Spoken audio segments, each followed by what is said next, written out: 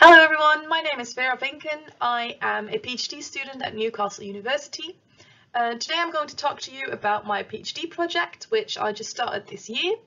Hello everyone, my name is Vera Vinken. I am a PhD student at Newcastle University. Today I'm going to talk to you about my PhD project, which I just started this year. My talk is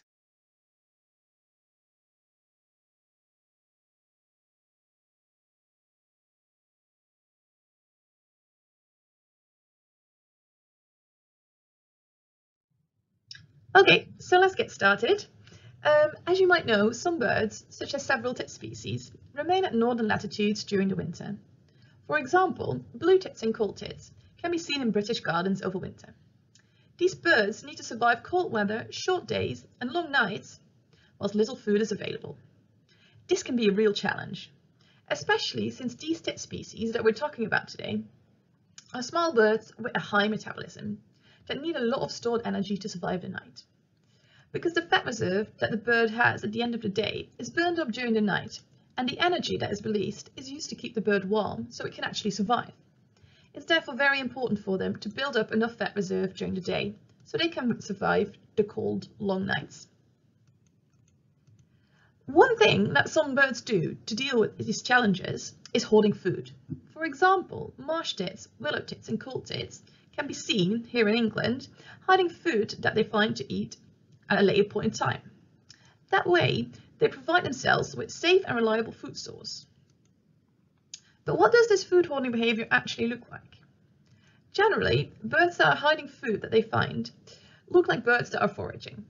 They move between branches and other substrates, like bits of trees or branches, to find a good place to hide the food. We can easily tell this bird's behaviour apart from foraging behaviour because the bird will be holding a food item instead of looking for it. So here we see a bird performing food hoarding behaviour. You can see that the bird picks up the seed, moves around, looking for a place to hide. Anyway, it will hide the bit of food underneath the apples in the moss. Once it has done so, it will return back to pick up another seed. Okay, so now we know what food hoarding behaviour is. The question is, when do these birds hoard? Well, food hoarding starts in the autumn, when there is a lot of food available. The birds hide some of this to retrieve it later in winter, which is one way of solving the issue of the low food availability in winter. But the hoarding actually continues during the cold winter months if the birds have the opportunity. These are often small amounts that will be retrieved after a short amount of time, for example within the same day. So the current thinking within our lab about how this hoarding actually works and when birds do hoard focuses on the challenge for these birds of having enough fat during the night. As I told you before, it is really important that at the end of the day, the fat reserves are large enough to provide the birds with energy for the night. So to get these large fat reserves at the end of the day, the birds have a couple of issues. One problem is that these birds have very small stomachs. Sometimes they might find a relatively large amount of food that they cannot eat all at once, simply because it won't fit in their stomachs. Here, stomach size is the limit. On other occasions, they might not have enough food at all, so food availability can be limiting as well. And we think that hoarding behaviour solves both of these issues by saving food that cannot be eaten at one time for another time when there's no food available.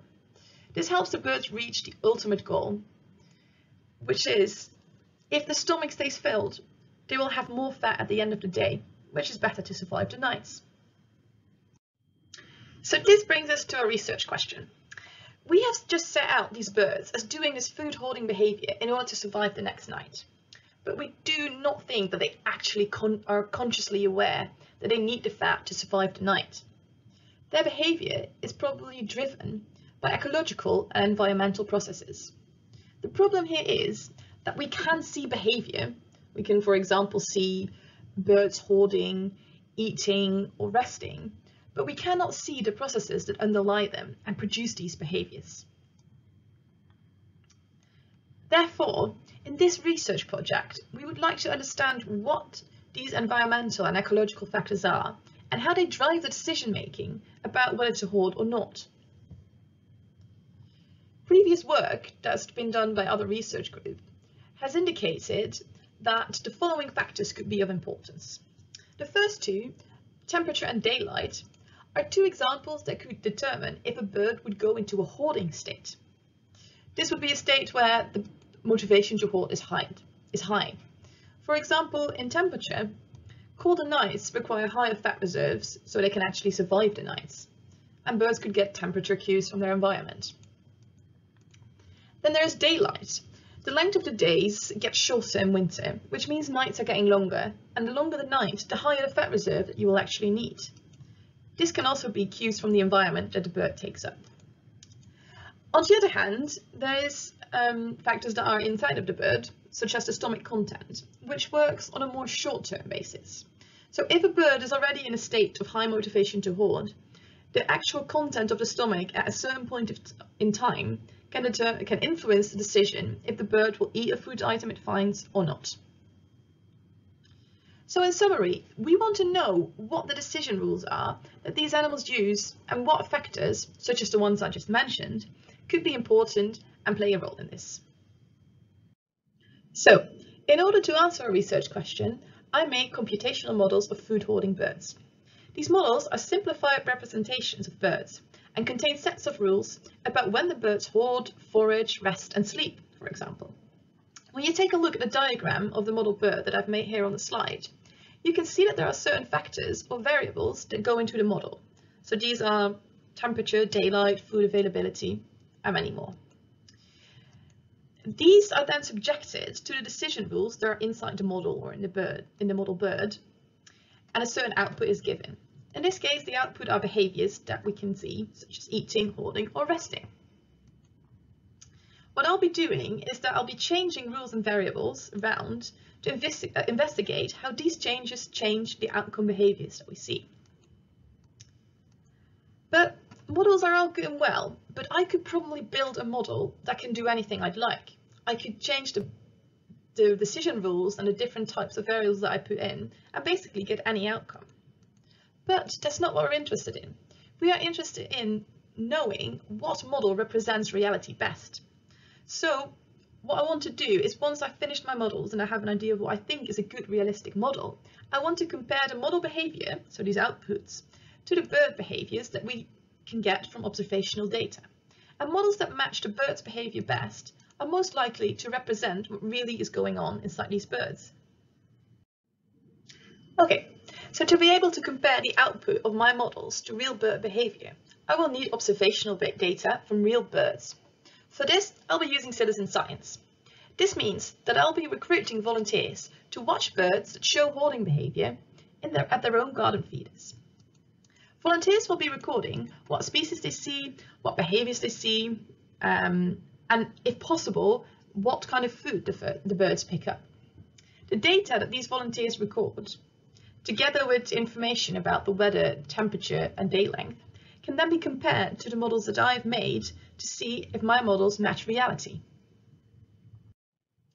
So, if you are a keen bird watcher and you would like to get involved in my project to help me understand better how food hoarding behaviour in birds works, there are two ways to do so. This winter, from January to April, I'll be running a pilot study, and I'll be looking for volunteers to help us test and improve the observation protocols, so they are as easy and quick as possible to use in the future. In the next couple of years, so that would be for the winter of 2023 and 2024, we'll be looking for more volunteers to collect more data. This data will then be used to check if our models are correct.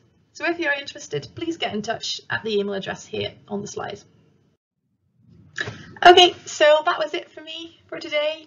I'd like to thank the Leverhulme Trust and Newcastle University for funding my project, and the Natural History Society of Northumbria for giving me the opportunity to talk to you. And of course thank you for listening, and I hope you enjoy listening to the other talks in the series as well. If you have any questions, please get in touch.